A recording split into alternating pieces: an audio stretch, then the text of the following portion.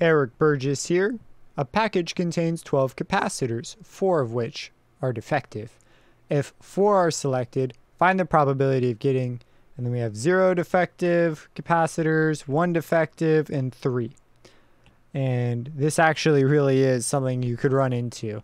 You definitely want to measure your components before you use them. Something I learned the hard way on more than one occasion. So let's see here. 0 defective capacitors. Well, okay. We've got 12 of them in total. 4 of them are defective. In this case, we don't get any, and we're picking 4 of them.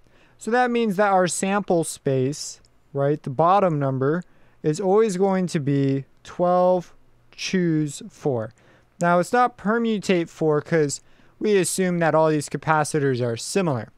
So as long as we wind up with a defective one, that would be a problem. So and it kind of helps to write it out. So let's say that working is W and defective is D.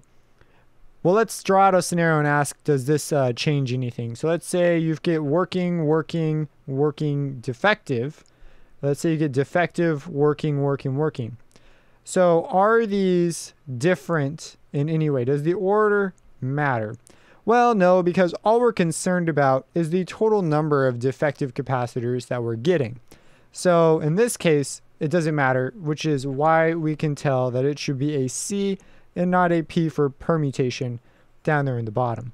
So this is our sample space, and there's no given that's or anything. So this is going to be the sample space for A, B, and C. And then they want to know, 0 defective caps. So that means that of the 12 capacitors we choose, remember this is our condition, the top. Let's write this over here because this is where people start to lose track of what a probability is because they get lost with these combinations. It's a condition over a sample set, or a sample space, I should say. So sample space, all the possibilities live there, and a condition is only the conditions we're concerned with. In this case, the sample space is all the ways we can pick 4 capacitors, and the condition is given by A, B, C, in this case, 0 defective capacitors. So we would have 12 capacitors, and we want to pick defective ones. So actually, there's only 4 defective capacitors. So there's 4 defective capacitors. We choose none of them out of the 12 defective capacitors. So if there's 4 defective and we choose none, that means that the other 8, we'd have to choose 4 of the working capacitors, right? So this one is we don't pick any defective, and we pick all working. And there's 12 total. That's why this one's 8, because 8 plus 4 is 12. So when we do this, we're going to get an answer out. So there's a bunch of ways to type this in the calculator. I'm going to use the fraction key. So I'm going to hit the green key, F1, type of fraction. Again, that's alpha and then F1, this like little button up here. And then we're going to put these in parentheses. So we got a 4, and then we have a combination. So we're going to go to math, probability, combination is number 3. So you see combination. Hold the phone. I don't recall seeing an R there before. Oh, well, that's fine. Okay. I guess I just never noticed. So we've got a combination, and then we have the number 0. And then we can close parenthesis and open a new one because it's multiplied, remember. Then we have 8. And then we go to math, probability, combination, number 3. And then we choose a 4. And then on the bottom, we've got a 12, math, probability, combination, number 4, right? This is sample space. So we hit enter, and we get out a fraction. Don't panic. You can go to math to fraction.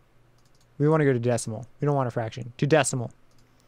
And we hit enter. So it's going to take the answer, which is the last thing we had. And so this is the result that we get.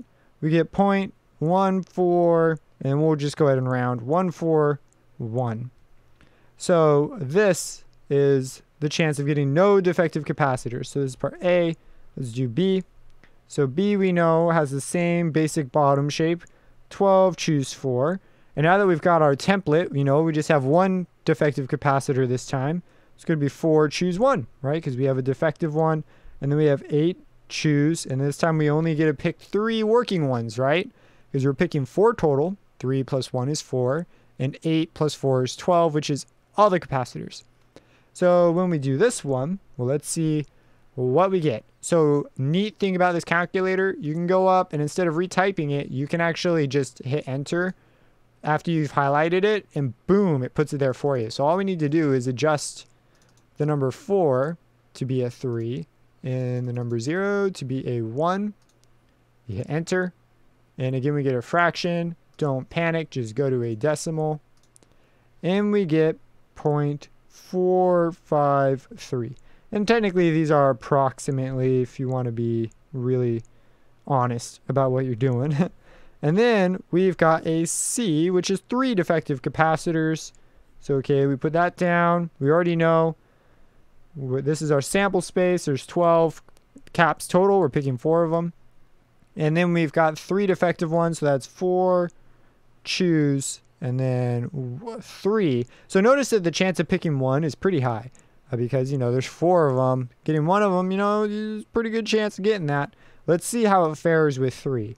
And then we have 8, choose, and we're choosing 1 working one this time because 3 of them are defective.